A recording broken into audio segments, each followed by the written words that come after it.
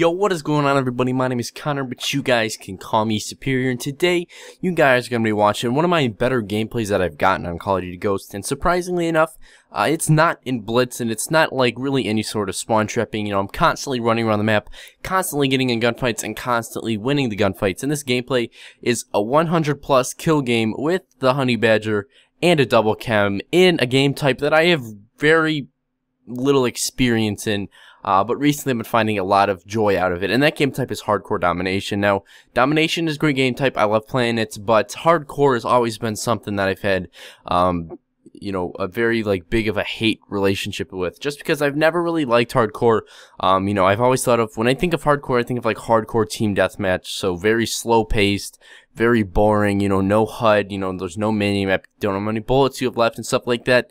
So, you know, when I kind of thought about playing hardcore Dom, I'm like, I mean, Dom's a good game type, but, you know, hardcore's garbage. And that was my attitude towards hardcore and everything like that. So I decided to hop in and just give it a try, because I knew a lot of pub stoppers played hardcore Dom, and I thought I'd give it a try myself. And, well, this is one of the first games that I got in that game type. I actually ended up getting back-to-back double KEMs, and when you're running a full party and everyone, including yourself, is using support, and you have a constant SATCOM up, you have a constant ballistic vest, you know, you can make an extremely lethal class, and with the low health and domination, or hardcore domination, really any gun's good, and you just want to use a gun with a high rate of fire, or decent range, or whatever gun it may be.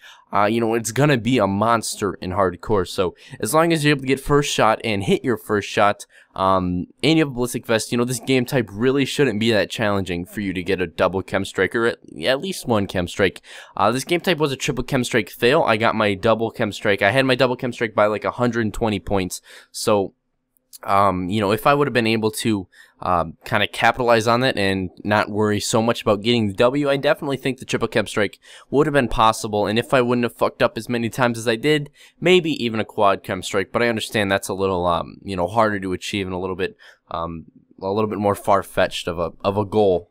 So if you haven't tried out hardcore domination and it looks like something you might enjoy, definitely try it out, because personally I've been playing Blitz for the 99% of Call of Duty Ghosts so far, and you know, it's been getting boring, it's been getting old, and I kind of wanted something to refresh the game, like a new game type or a new gun or something like that, since I've pretty much used every gun in the game, and you know, there's really nothing left for me to try.